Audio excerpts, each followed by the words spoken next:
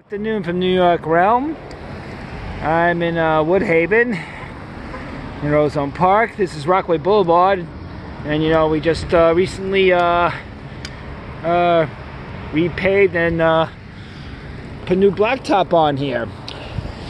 But you'll never guess what the Department of Transportation alternatives screwed up again. Yep, another storm train is collapsing. How did they miss this? Look at this. You know, it looks like they went over this. Why? Because this is the responsibility for the Department of Environmental Protection. See, I thought the DOT, they cared about the environment.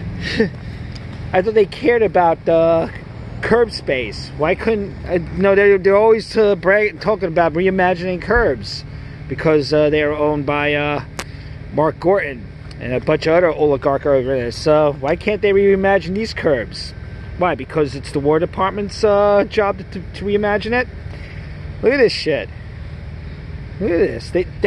They literally went around this. Way to go. Where's the equity? Huh? Where's the equity? Where's the equity, DOT? Where's the equity, Adonis, Danny Harris, Jackson Chabot?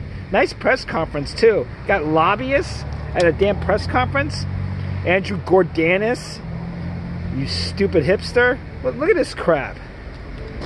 You don't care. You're not from around here. You're all the way down in Bay Ridge. I really don't know what's wrong with those people down there. They voted for you.